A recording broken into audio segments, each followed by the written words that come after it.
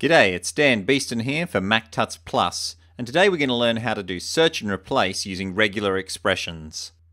Now most everyone knows how to do a simple search and replace on text. Here we have a missive from the Department of Government Affairs. You can see that we've abbreviated department here, but we want to change that throughout the entire document. So that's as simple as finding and replacing the abbreviation with the entire word.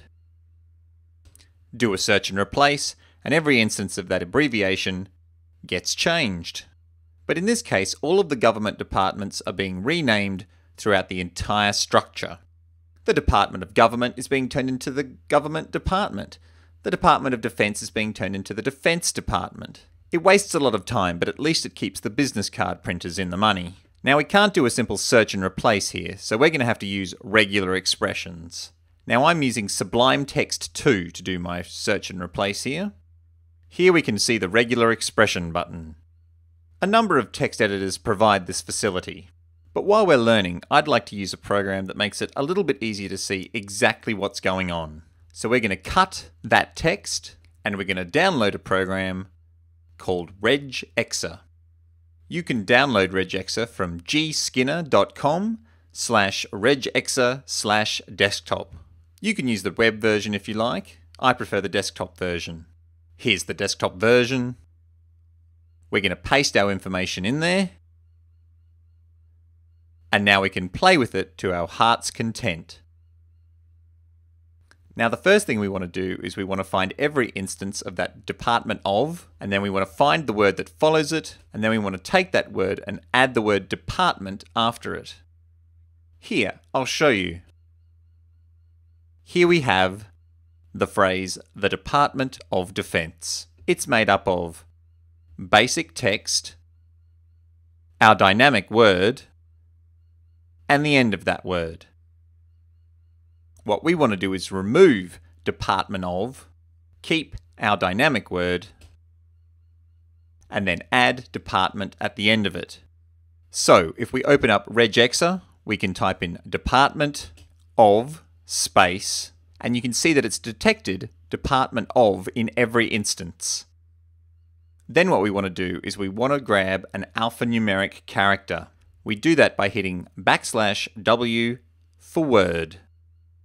A word character, and here you'll see that it's detected the first alphanumeric character after department of.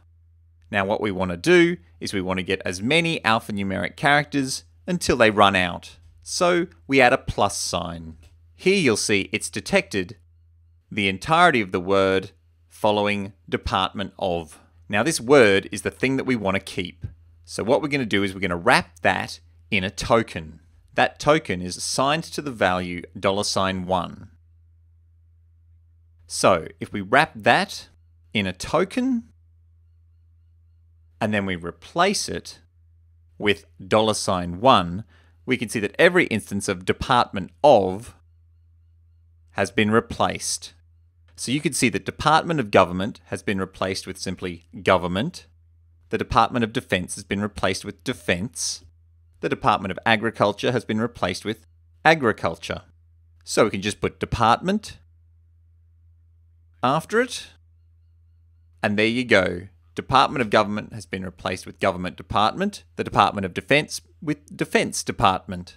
That works great, except here we see the Department of Agriculture and Farming and the Department of Wildlife and Fisheries have both been muddled up. So it's now the Agriculture Department and Farming. And that doesn't make any sense. Now, how do we select the and farming in this method? Well, we could put space, ampersand, space, farming. That selects all of farming there, but not fisheries. So, of course, we change that to a word, \W plus, and that selects the word. So now it's selecting agriculture and farming and wildlife and fisheries, but it's no longer selecting one word. Wouldn't it be great if we could allocate everything after the first word to be optional? Well, we can. Here we see the phrase, the Department of Agriculture and Farming. That's simple text. That is our first dynamic word. And that is the text that comes afterwards. What we're going to do is we're going to wrap that element inside a token, but we're going to add a question mark that makes it an optional token. Then we're going to wrap the whole thing inside another token.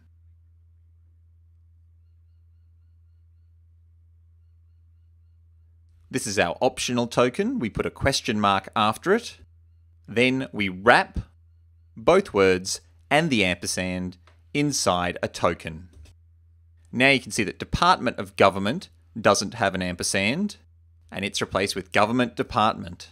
The Department of Defense is replaced with Defense Department. The Department of Agriculture and Farming optionally has an ampersand and a second word, and so the entire thing goes into the token and is replaced with Agriculture and Farming Department.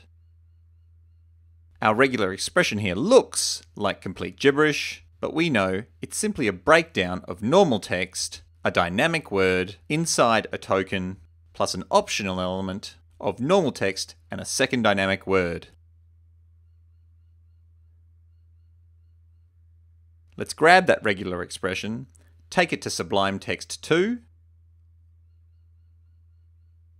paste it in, add our token, $1 plus department, and replace all, and there you go. Welcome to the Government Department, Defense Department, even the Agriculture and Farming Department. Let's move on. Here we have some text from an open source book by Eric Raymond. The way that the book was originally formatted makes every double quote a succession of 2 apostrophe characters. But I don't want to print it like that. What I want to do is I want to replace all of those pairs of apostrophes with a double quote mark. And that's easy to do. Simply find and replace 2 apostrophes with double quotes. Replace all, and there you go. But they're simple generic quotation marks. Wouldn't it be great to change the opening quotation mark to the special character left quotation mark and the right one to right quotation mark? Doesn't that look much nicer? But I don't want to go through and change every single one by hand. And I don't have to, because I've got regular expressions at my fingertips. Okay, we're back with our double apostrophe marks. Let's take all this text and move it into RegEx.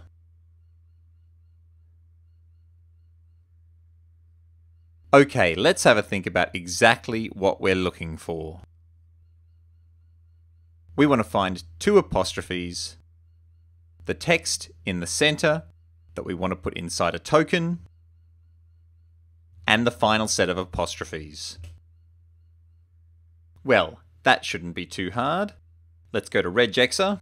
We're going to put 2 apostrophes, and then inside a token, we're going to look for a word, as many parts as but what we've discovered is we're only selecting a word up until a space, and we want to select all the way to the double quotes at the end. So we're looking for either a word or a space. Well, we want to define a character set. So we'll make square brackets on either side of our word character, and we want to say either get a word character or get a space. And then it'll select 2 apostrophes and then either a word character or a space, as many as possible of them. Then 2 more apostrophes at the end, and we've selected our quotation.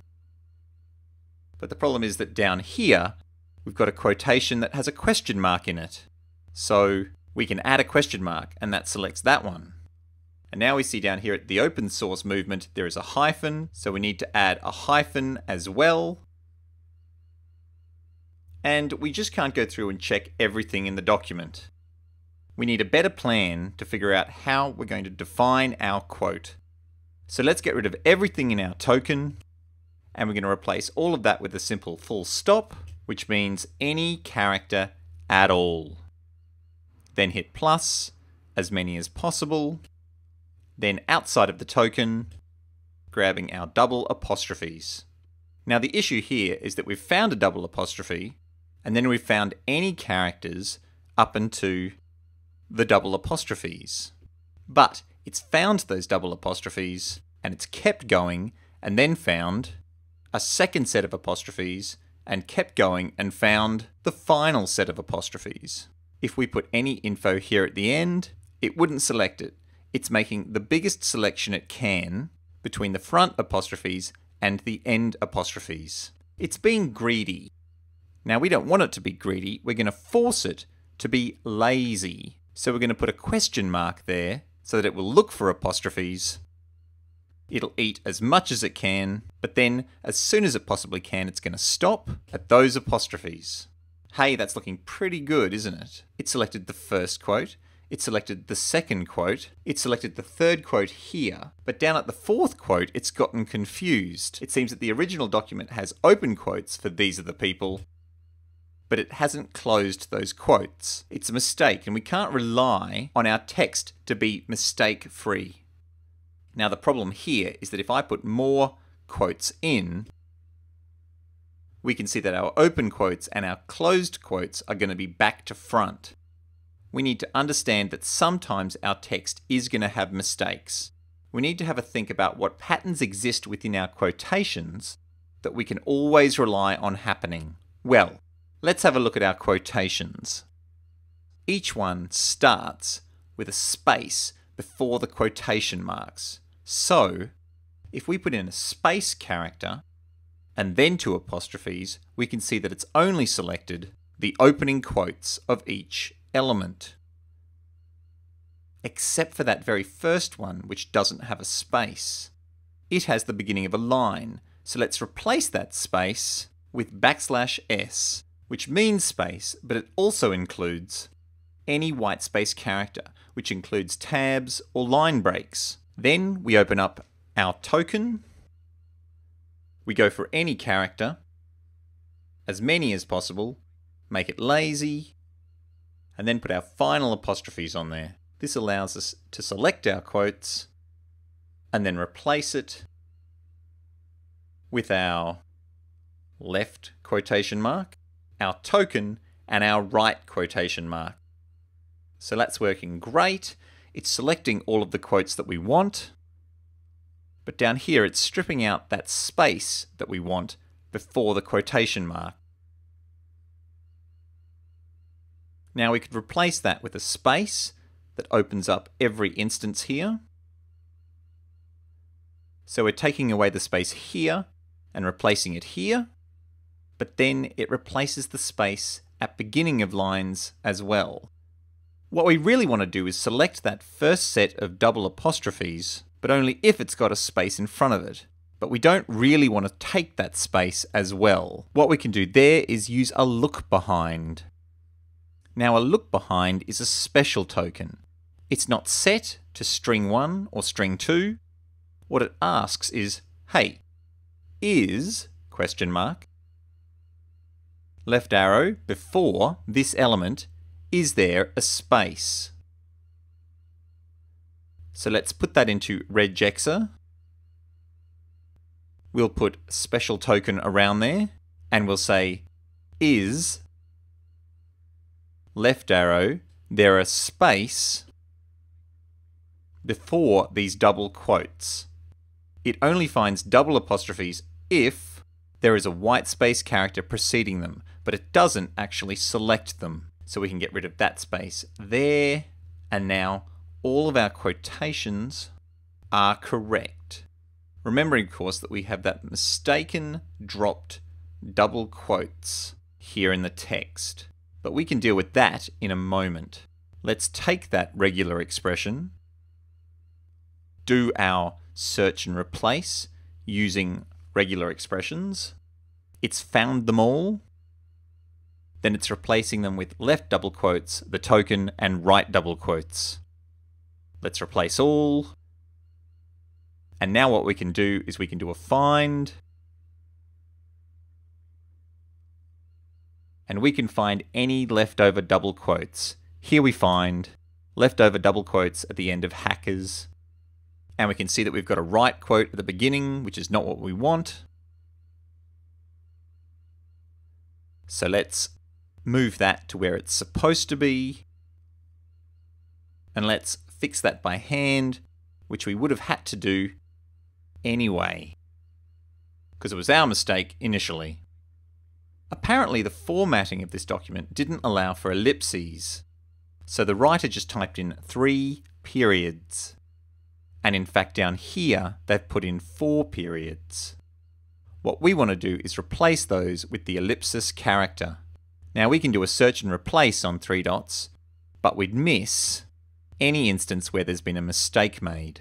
4 dots or 2 dots, we want it to be consistent throughout the document. So we're going to go back into RegEx. We're going to do a search for periods. Now, simple periods aren't going to work because we already know that that is a regular expression term meaning any character. So we put \period and it selects all the periods in our document. But what we want to do is select every instance where there are 3 periods. Now that's a bit verbose, and it's only selecting sets of 3 periods and not 4 periods. What we'll do is we'll set some curly braces and we'll say we want to find sets of 3 periods. Now wherever there are 3 dots, it will find them. And now what we can do is we can replace them with an ellipsis.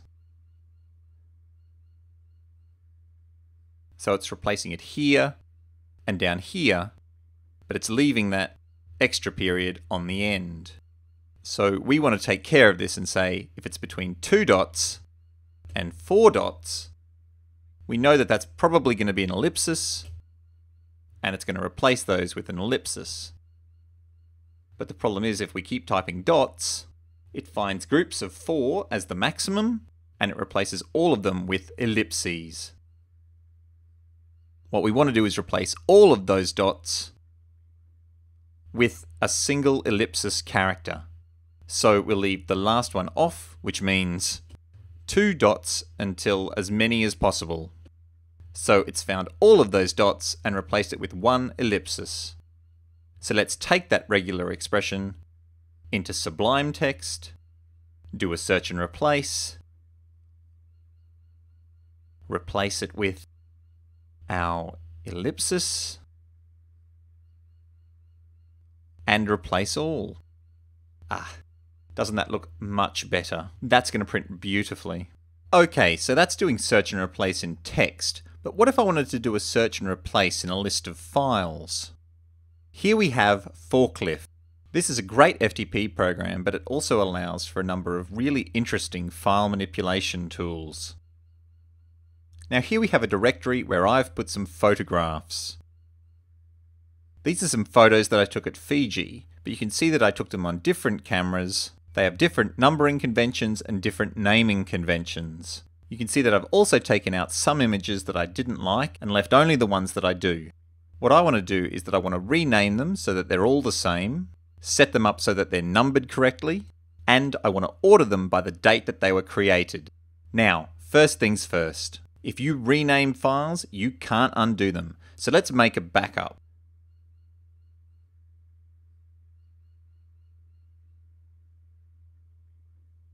There's our backup, nice and safe. Now we're welcome to mess up our file names. If we want, we can always go back to a backup. So let's open that up. We're in our Fiji pics directory. First thing we want to do is we want to order them by the date that they were created. Currently we can order them by name, their size, or when they were modified. Let's go to our view, show our view options, and add date created. Now we can click on that and order it by the date that it was created. Now let's select them all and hit enter and add a sequence to them. We can see that it's applying it to the name and it's adding a sequential number. So you can see it says 1, 2, 3, 4, but it's saying it after the rest of the name. So let's put a prefix on there and write num. And we can see in the live view that it separates those numbers from our new sequence. 1, 2, 3, 4, 5, 6 up to 14. We're also going to put a bit of padding on the number. 3 digits, so it goes 001 up to 014. That's going to be helpful soon. So we're going to rename them all. Select them all again. And now we're going to use our regular expression. We're applying it just to the name, not to the extension. So let's have a look at our file names. Each one has a string of alphanumeric characters, then an underscore, then some digits, then the characters NUM, then our numbers that we want to keep and put inside a token. So let's open this in RegEx and have a closer look at it. What we're looking for in our list is some alphanumeric characters, /W for word, then multiple of them, then an underscore. We've selected the first bit. Then we're looking for digits, either a set of 3 digits or a set of 4 digits. So let's put /D for digit, and then in brackets, 3 digits or 4 digits. And then put num, and then inside a token, as many digits as we can. And then we're going to replace it with Fiji trip underscore and then the token. Then you can see Fiji trip underscore and then the token. So let's copy that regular expression, open that in Forklift, and under replace regular expression, put our regular expression in and replace it with Fiji trip underscore token. And here you see all those files. They're in their created order and they're numbered 1 to 14 using the same file name. And because that's in a token, we can move that to the beginning of the file name or even in the center of the file name.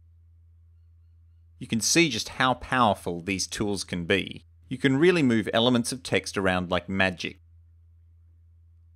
Let's change that back and rename our files. And there you go, Fiji trip from 1 to 14. Now hopefully this has given you an idea for what situations regular expressions can be used for. There are a whole bunch of other regular expressions that we haven't even touched on. If you're interested, if your curiosity has been piqued, I highly recommend the NetTuts Introducing Regular Expressions Up and Running by Jeffrey Way. This course is fantastic and well worth signing up to Tuts Plus. I've seen great programmers turn and run in the face of regular expressions. They look like gibberish when you first see them, but now we've seen exactly how they break apart into their components and how easy it is to understand them once you know what you're looking for. As always, if you have any questions, please do ask them in the comments. This is Dan Beeston for Mac Tuts Plus.